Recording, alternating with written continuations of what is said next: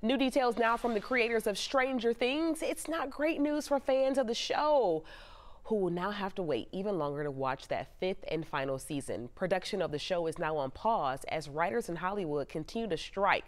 Over the weekend, the Duffer Brothers, who created and produced the show, tweeted about the delay, saying writing does not stop when filming begins.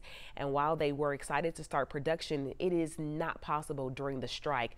They go on to say they hope a fair deal is reached soon.